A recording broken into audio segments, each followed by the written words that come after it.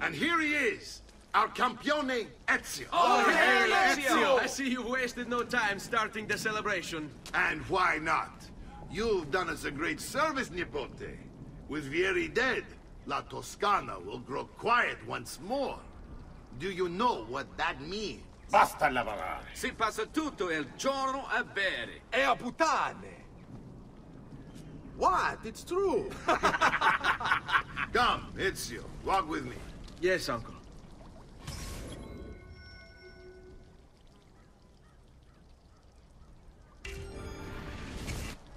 The Pazzi answer to another. A Spaniard. He is Rodrigo Borgia, one of the most powerful men in all of Europe, and leader of the Templar Order. Which makes him responsible for the murder of my father and brothers. Yes, and he will kill you too, given the chance. Then I must stand against him if I wish to be free. But not until every other Templar has fallen to my blade. Father's list will guide me. Where will you go next? Firenze. Francesco de Pazzi will share the fate of his son. A sensible next step. No doubt he intends evil for the city. All right, that's enough grim talk for one night. I'll be in my study if you need me. I shall read the letter my uncle gave me.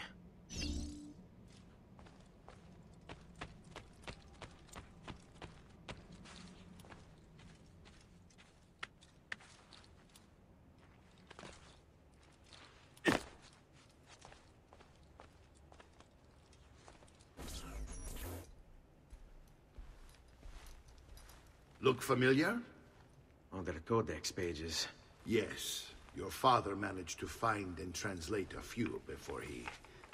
Here. This is not your father's work.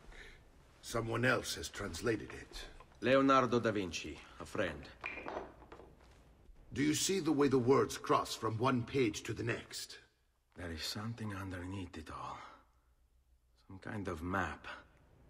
Where is it supposed to lead? Your father and I managed to make out bits of a prophecy scrawled across these pages. It was written by an assassin like us, who long ago held a piece of Eden. His name was Altair.